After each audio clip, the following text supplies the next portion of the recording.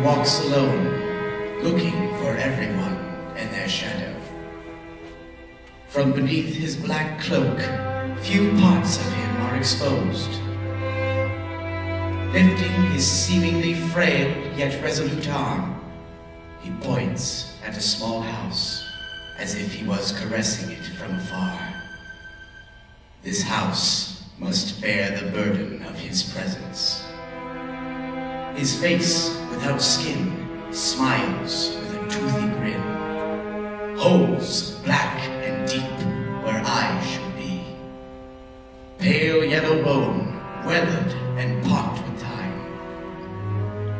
This face would not do for such a gentle charge.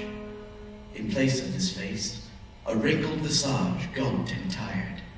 An old beggar's facade, painted with despair, likely to provoke kindness. He glides across the hard soil as the wind blows over the trees. A chill and snap of frost left in his wake. He knocks on the hard wooden door and exhales with the silent scream of souls on his tongue. Inside this humble little home, we see a woman all alone. In grief, she cries for her only child. Its blonde braids fair, its temperament mild.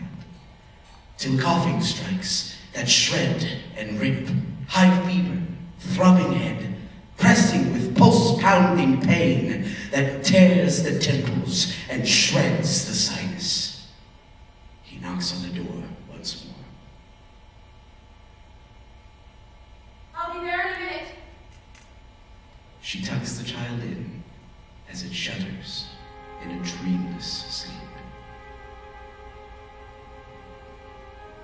She opens the small but heavy wooden door to find the withered hands of an old beggar.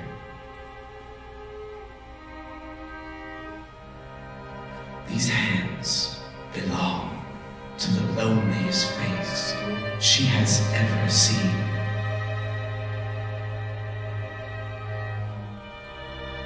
Could you spare some meat and drink to a poor old soul like me?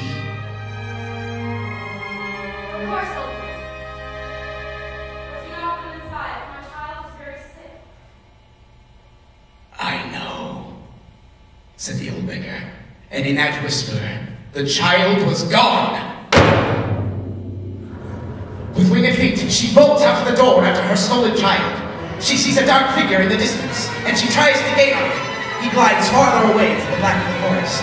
Running blindly through the forest, the sun just begins to set behind the nearby mountains. With these fragile rays of light, she sees a clearing, and her dark tormentor at the banks of a frozen river. With the greatest of ease, he walks across a frozen river, not making even the smallest of cracks.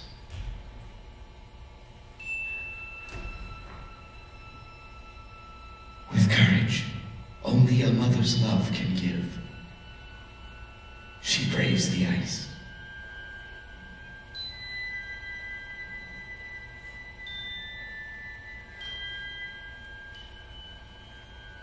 She could feel the power of the mighty river flowing beneath her.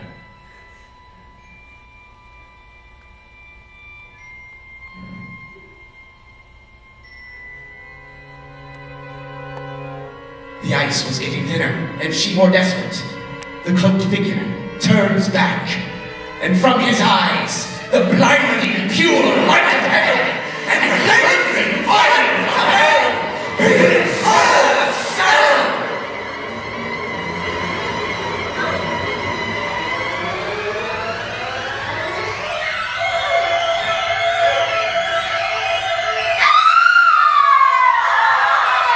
Suddenly, the ice breaks beneath her, plunging her into the freezing water below.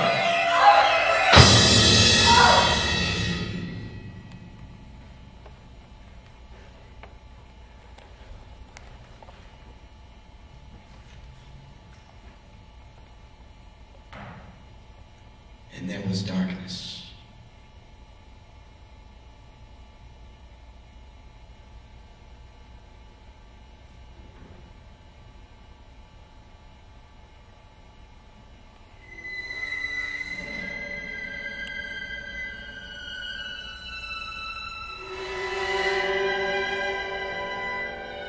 She wakes up to a sweet voice.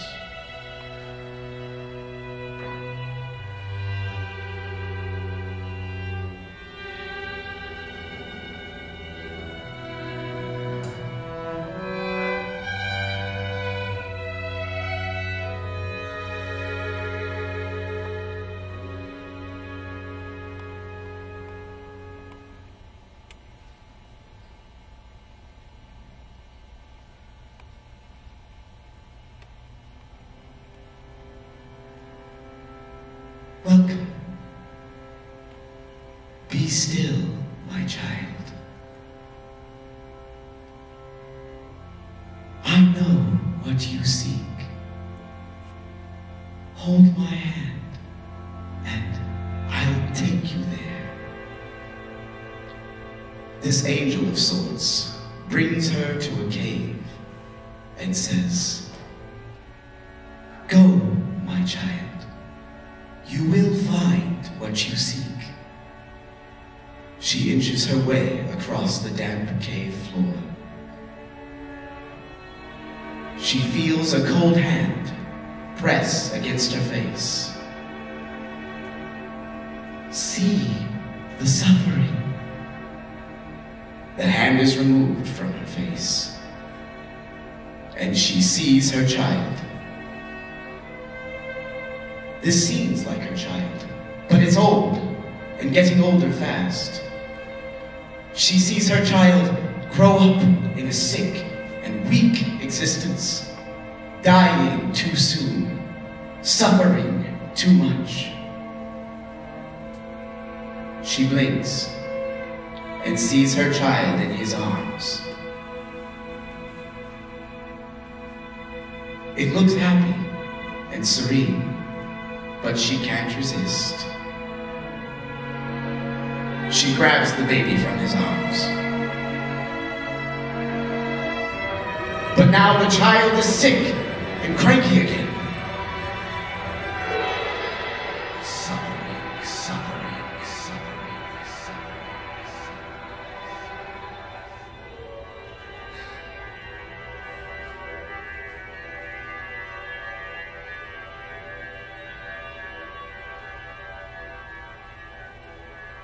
In tears, she gives back the child.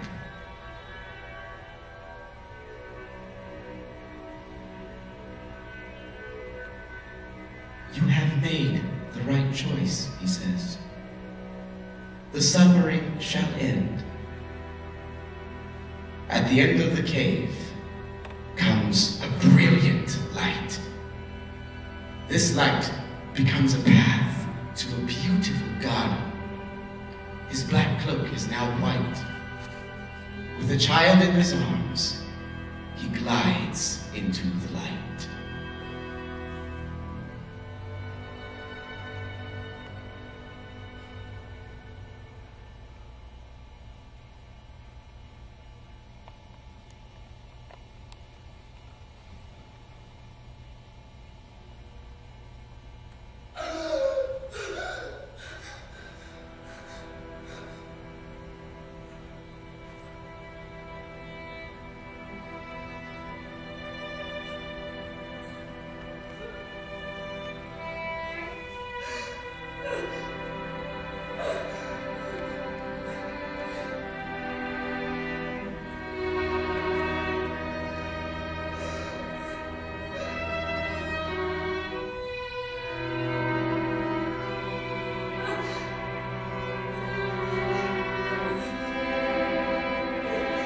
Live for the day and not the morrow.